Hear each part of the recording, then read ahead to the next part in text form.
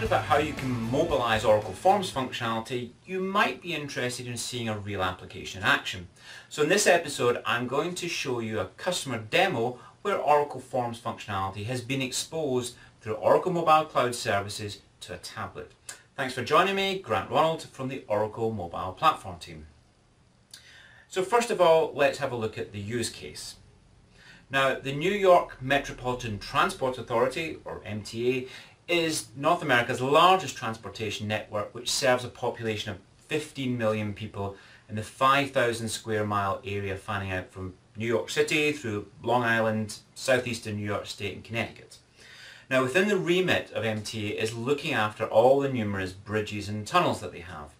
So, unfortunately, if there's a crash on a bridge, the police and attendants will write down the details of the incident, and those notes will then get passed to someone in an office, and they will manually enter that information into an Oracle Forms system.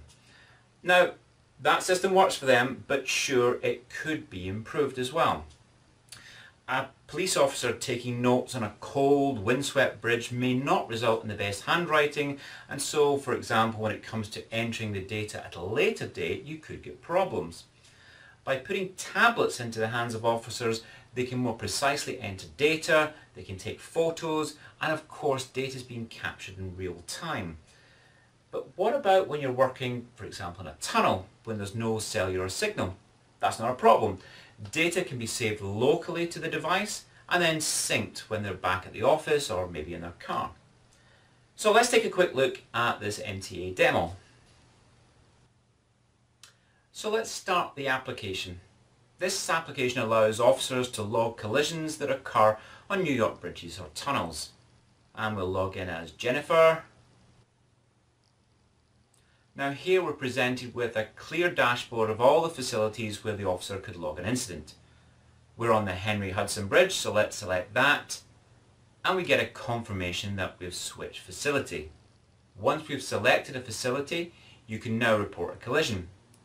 To do so, we click on the top left icon, Report Collision, and we're taken to the first of a four-part process. First, I select my location, which is obviously showing my choices based on the fact I'm on the Henry Hudson Bridge. So I'm by the toll plaza, roadway number 1, on the third lane, and let's enter a marker type. And we have a free entry for the marker number. Now just notice and remember that we've not filled in a field for plaza lane. We'll come back to that in a minute. Click Save and Continue to move to Damages and Conditions, where we supply details about the actual incident. In this case, someone has hit the toll plaza. That's definitely not good. Possibly his vision was blocked by some temporary signage. And maybe he admitted to not really fully paying attention, and he was also trying to quickly change lanes. The weather was dry, and so was the road, and of course it's worth remembering that by selecting distinct values, we're helping to ensure valid information is being entered. Let's go to the next page in the process. Here we enter the driver's information and type of car. You can also use the breadcrumbs at the top to navigate between pages in the process. Okay, so Stanley was driving a pickup.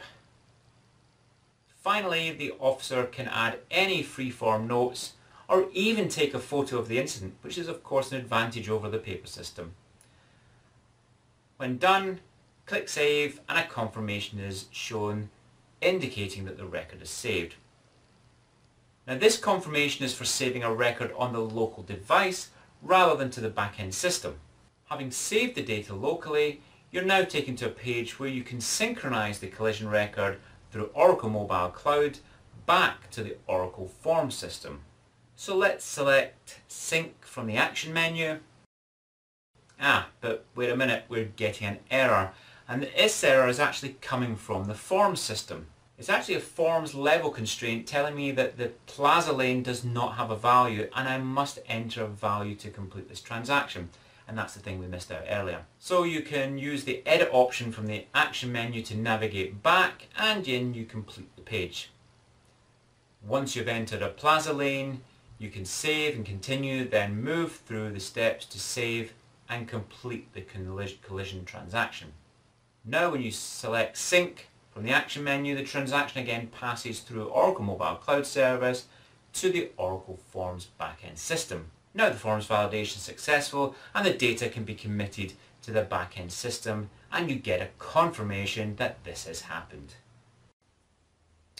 So there you have it, a custom built mobile application that's using Oracle Mobile Cloud Service and the AuraPlayer connector to connect back to an Oracle Forms system running all your Oracle Forms business logic. Now, given we have all our communication going through Oracle MCS, it means that we can get some very useful insights into how the mobile application is being used. So here we are logged into Oracle Mobile Cloud Service, and let's take a look at some of the analytic events that we've captured from the MTA mobile application. This will give us some insight into how the application is being used. Let's first of all look at what mobile API calls are being made. So it looks like we have a couple of peaks as to when our APIs are being called, but these are all within limits. And I wonder if the number of API calls is affecting the response times. It looks like we'll have a slight spike in the API response times, but again it's all generally within limits. Let's now have a look at application-specific events that we're logging. This application has two custom events that we are tracking, and those are whether the sync of data back to the Oracle Forms application failed or succeeded. So here we can see we have a sync event occurred, and we can group those by facility. Looks like Frog's Neck Bridge has a few incidents lately. Let's now look at where a sync of data back to the Forms system has failed, and again we'll group this by facility. Now, it looks like there are quite a few sync failures at the Bronx Whitestone facility, and I wonder if that maybe is down to maybe a poor signal in the area. Well, we can actually look at the reason for that failure, and in fact the main reason the synchronization is failing is the officer has not entered information about the plaza lane. And if you remember in the mobile app demo, we missed out that field. So we might draw a conclusion that we could make some improvements to the mobile app to ensure that officers do enter that data into that field. So there you saw an example of a typical paper-based data entry driven process that's been modernized by bringing a use case out from the back office and into users' hands using the AuraPlayer connector and Oracle Mobile Cloud Service. Thank you very much for watching.